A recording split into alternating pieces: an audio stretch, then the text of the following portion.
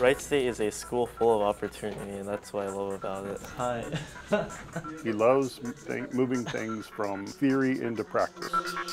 And he was a very hard worker, asking appropriate questions for understanding, and just a real enthusiastic student from the first time I met him.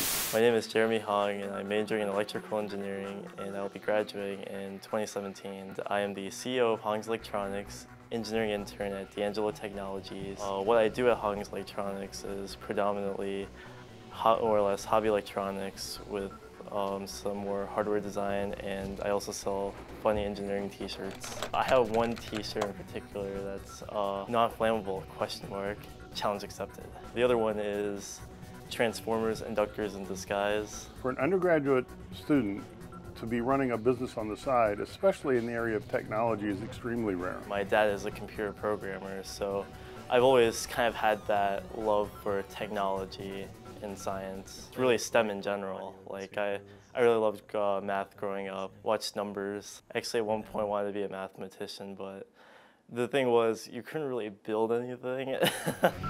My glasses are kind of like a continuous project.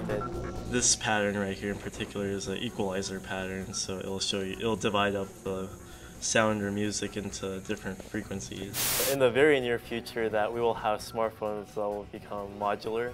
If your screen breaks, you can easily replace it by just replacing that module. You just snap in a new screen. So he's on the top of the list for most likely to be a CEO, technology innovator, startup company manager, that kind of thing.